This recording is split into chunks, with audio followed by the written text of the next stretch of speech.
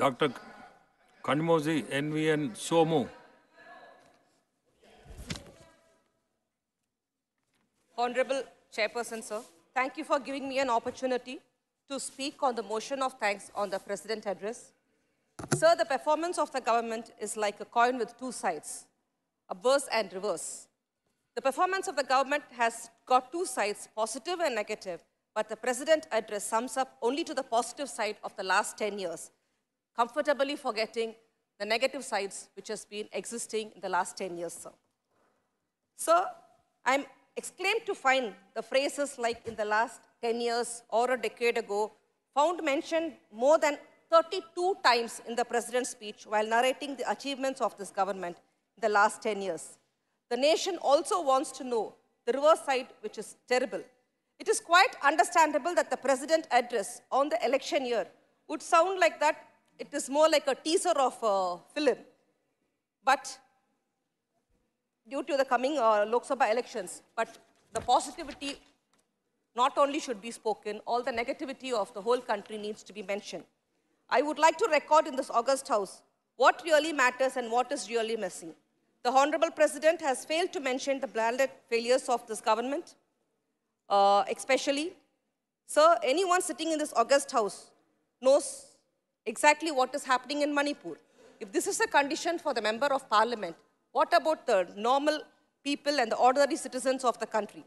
The President fails to address and mention what is happening in the Manipur state, whether any appropriate steps being taken by the government to stop the ethnic violence in Manipur and to restore peace and normalcy in the Manipur in the state of the country.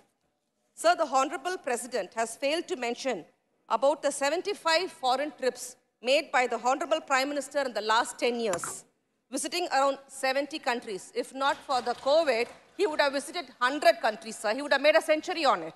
But they have failed to address what was the inputs of it, what is the investment brought by the Prime Minister of India to our country, what is the growth of a country by visiting so many. Nothing. It is only a very, very unspiced speech by the President, sir. Sir, the suicides by the farmers and the farm workers. It is very unfortunate that the incidence of the death by the suicide by the farmers and the farm workers is on the rise. More than 1 lakh farmers have committed suicide in the last 10 years.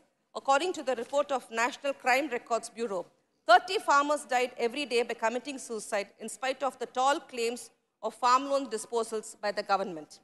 A country cannot be considered a developed one when the sons of the soil, farmers, live in utter distress and penury.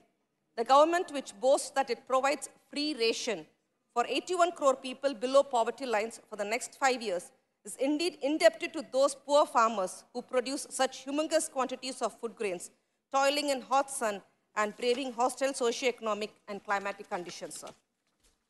Sir, the overall unemployment rate in India as of now has gone beyond 10%. In 2014, the unemployment rate was 5.4%. As of now, it is 10.03%. The unemployment rate among the age group 25 to 35 years has touched 30%. This shows that 40% of our youth population is unemployed. Another 30% of the population is underemployed. Only the 30% of the people are fortunate enough to get a regular job in the government, either in the government or in the PSUs or in the private entities.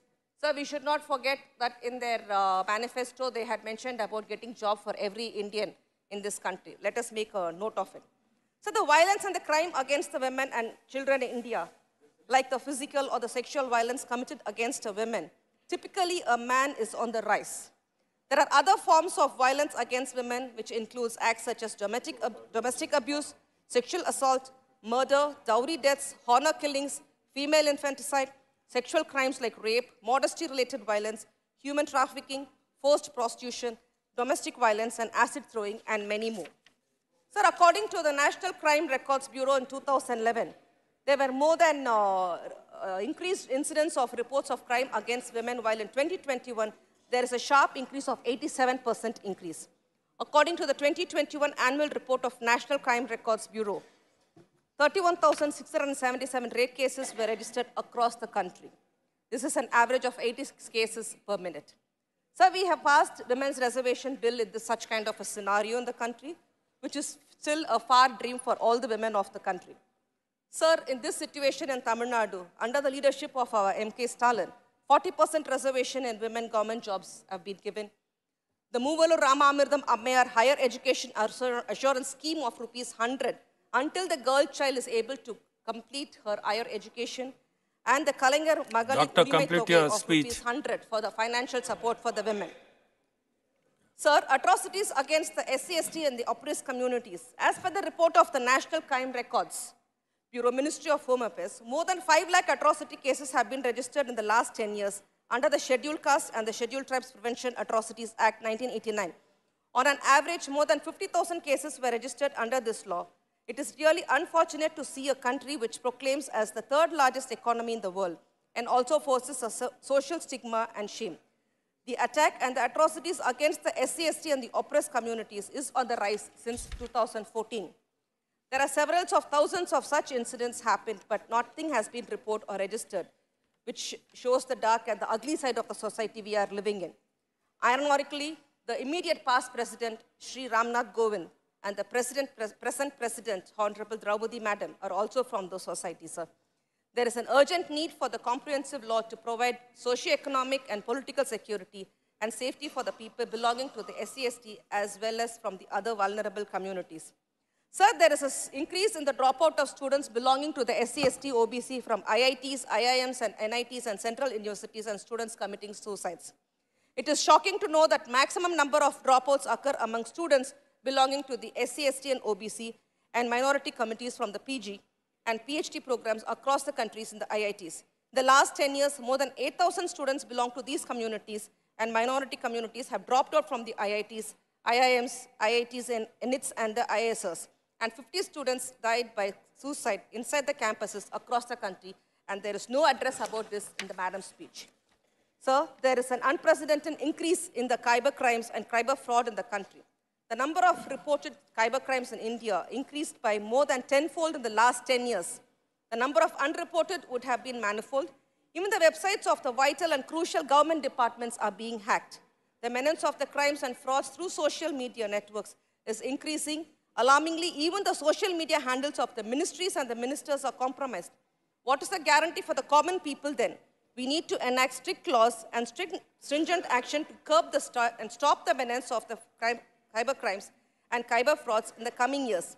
Otherwise, the people of the country will be swallowed by the criminals of the cyber world. Sir, the lynching and the killing of the people from minority communities, it is an act of killing someone or a group without a legal trial. In other words, it is a planned extrajudicial killing via a group. The Honorable Supreme Court observed that these extrajudicial attempts of killing under the guise of these protectors of the law have to be nipped in the bud, otherwise it would lead to anarchy which would plague and destroy the nation like an epidemic. The last 10 years, India has seen an outbreak of the religious crimes. Sir, the President's address is silent on this very dangerous issue, which may ruin the life and the nature of the future generations. It's a wake-up call for all of us. If we don't act judiciously now, the future will witness tumultuous scenes and the reactions very frequently. So, killing of the defense personnel posted at hostile locations is on the rise of the last 10 years. So, the value of the rupee versus the dollar. It is unfortunate that the value of the Indian rupee against the dollar has been falling continuously for the last 10 years and dropped to an unprecedented low of 83 now. The value of INR against the US dollar was 53 per US dollar in 2013 to rupees 83 per US dollar. India is predominantly an importing nation, depends on the import of crude oil fertilizers. Dr. India speech. Sir, just 2 more minutes. I would just like to talk about the national education policy has set the target of reaching 50% GNR in 2035. The Tamil Nadu has reached its this milestone way back in 2020. This was possible because of the one man, he is Thandai Periyar, he's propounded the Dravidian Code and propelled by the people of Tamil Nadu with equality, social justice and brotherhood. Peraringer Anna, the founder of Dravida Munnetra Kazhagam and Mutthamazhinger Dr. Kalaignar has followed the principle of Ondre Kulam Oruvane Devan and Kadamai Kanniyam Kappittupaadu. With their superlative enlightening speeches, they have energized the heart and the soul of Tamil Nadu and paved the way for the equitable growth, which is spearheaded by her leader, MK Stalin. So before I conclude my speech, I would like to quote our leader, Aringer Anna, who spoke 62 years back on the motion of thanks on the President address in this August House, unquote, what Arigar Anna said. I regret very much that the President has not stated anything about the neo-nationalism that is surging up in the South. Sir, I have stated that there are three tenets: democracy, socialism, and nationalism. I would conclude by saying that democracy is distorted, socialism is emaciated, and nationalism is misinterpreted. I think in the coming years, there will be a new sense of appreciation, and the needs and philosophy of the South will be better understood, and self-determination accorded to Tamil Nadu, from where I have the honor to come. Unquote, sir. When we look at the happenings around us, his maiden speech has the relevance even today. Thank you very much. Vikramji.